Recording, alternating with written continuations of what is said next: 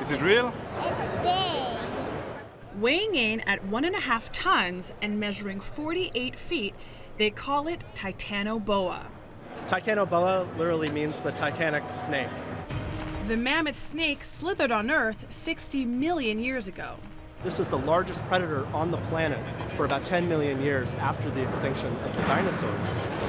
Titanoboa gummy snakes celebrating the biggest snake ever discovered. A replica of this sizable serpent was unveiled at New York City's Grand Central Station, ahead of the Smithsonian Channel's Titanoboa documentary. When we initially found the bones of Titanoboa, I did not recognize it as a snake. I thought maybe it was some kind of strange crocodile. It really was the scale that threw me off.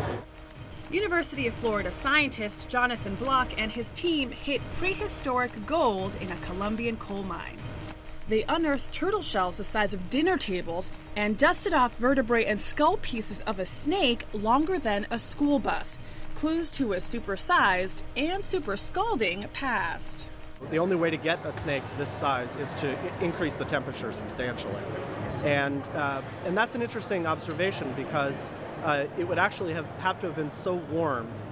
This discovery was years in the making and cost some scientists a little more than they bargained for. Oh, you got pegged. Sorry. I was bit in the leg by a 10-foot-long anaconda. 10 feet is a really small snake compared to what Titanoboa would have been. So I really gained a new respect for a predator of this size. Onlookers in New York City agree. I mean, I'm a big guy, and that I stand no chance next to something like that. If Titanoboa were alive today, I think a human being would just be a snack, an afterthought. It probably could have dealt with a cow pretty easily.